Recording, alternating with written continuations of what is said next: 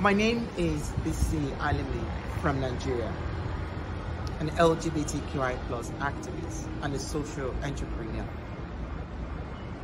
And this is a direct message to the banks as you gather in Côte d'Ivoire to discuss developmental issues on the continent of Africa. I've had opportunities of working with the World Bank and working on redeveloping the safeguarding principles. And one of the things that I've realized from my experience is that unless the people that are going to be affected by developmental agenda at the table, unless they are at the table, whatever is being discussed has no meaning on purpose.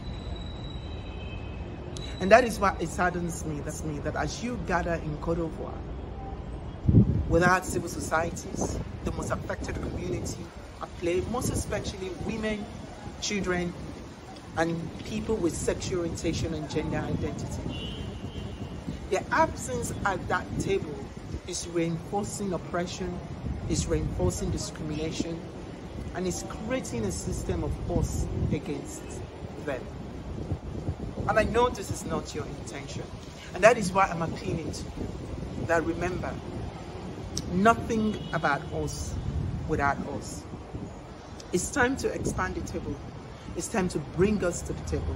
It's time to listen to us. And it's time for us to learn from you.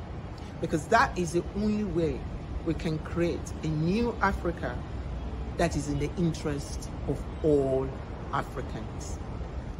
Once again, thank you for the work of development you're doing on the continent, but I'm not going to thank you for not involving us.